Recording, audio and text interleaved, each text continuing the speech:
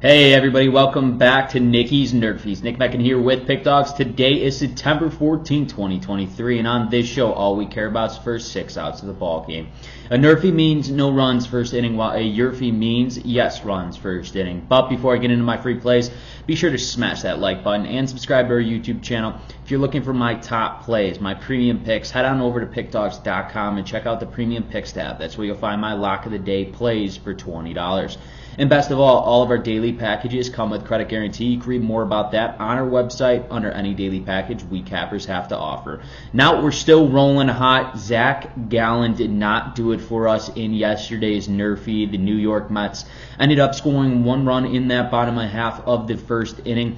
A tough one to swallow, but hopefully we'll go 2-1 on yesterday's plays, and I feel real good about today's games. Looking for that sweep for you ladies and gentlemen. Let's roll right into this thing. Game number 1, we got the Miami Marlins and the Milwaukee Brewers again.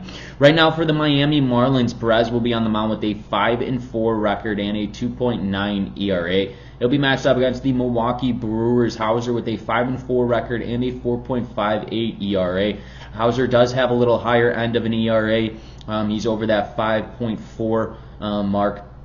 I just think it's because he gets behind of hitters early on in ball games, but not as of late. He looked a lot sharper in his last outing. Again, this Milwaukee Brewers team is in first place in that NL Central.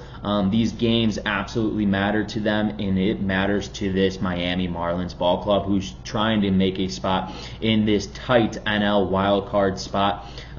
They got to start winning ball games, both of these teams. I mean, the Milwaukee Brewers have a little more of a cushion, but the Miami Marlins definitely. I think Perez is going to come out, and he's going to come out ready to go. As you can see, his ERA, he's been locked in all year, getting ahead of hitters pretty early on in the ball game, and he puts batters away. Then you got Hauser, like I said, little concern, granted that he does give up runs early on in ball games, but Hauser is pitching back at home. He does pitch better at home in at Miller Ballpark. I'm expecting no runs to be scored in this first inning here. Granted, both of these offenses, they're going to come out, but I don't think they will scratch a run. That's why in game number 1 between the Miami Marlins, and the Milwaukee Brewers, we're smacking the NRFI. No runs first inning.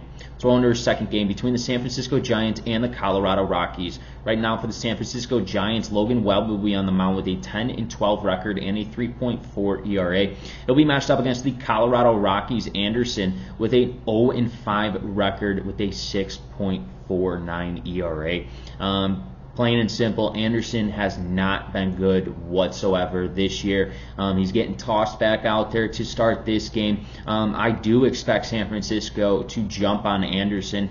He's just hasn't found it this year at all. He's got a ERA above 6, almost at a 6.5 right now he's flirting with. But I will say something about this Colorado Rockies team. They just took 2 games from the Cubs, and they looked real good in yesterday's games. That is Wednesday, scoring 7 runs against the Cubs, getting that win. This offense does have life in their bats, and this game is played in Colorado. I'm leaning more towards this San Francisco Giants offense to get on Anderson in the top of the first, but I wouldn't be surprised if the Colorado Rockies scratch one across against these Giants with Webb on the mound. That's why in game number 2 between the San Francisco Giants and the Colorado Rockies, we're going to smack the YRFI. Yes runs first inning. Let's roll into our third and final game between the Arizona Diamondbacks and the New York Mets, going back to Queens where the Mets play at home. Kelly will be on the mound for the Arizona Diamondbacks with 11-6 record and a 3.16 ERA. He'll be matched up against the New York Mets, Singa, with a 10-7 record and a 3.07 ERA. Both of these starting pitchers have very similar ERAs, and you got to tip your cap to Kelly. Other than Gallen, him and Gallen have been leading this Arizona Diamondbacks pitching rotation all season. I don't expect anything else to change in tonight's matchup. I think Kelly will come out strong, work ahead of hitters, and then Singa will do the same exact thing, especially pitching at home. I don't believe any runs are coming across in the first 6 outs of this ball game. That's why in game number 3 between the Arizona Diamondbacks and the New York Mets, we're smacking the NRFI. No runs first inning. Let's take a recap of the games that I've selected to game number 1 between the Marlins and the Brewers, NRFI. Game number 2 between the Giants and the Rockies, YRFI. Game number 3 between the Diamondbacks and the Mets, NRFI. Once again, this is Nick Meckin with Pickdawgz. If you have not done so, smack that like button. It helps me out a ton, and it costs you none. And if you're looking for my premium picks, we got a hell of a weekend on store right now, ladies and gentlemen. So make sure to grab a long-term pass or a 3-day pass. You don't want to miss out on this huge slate this weekend. The link is in the description below. Make sure to tap that, and I will see you guys tomorrow.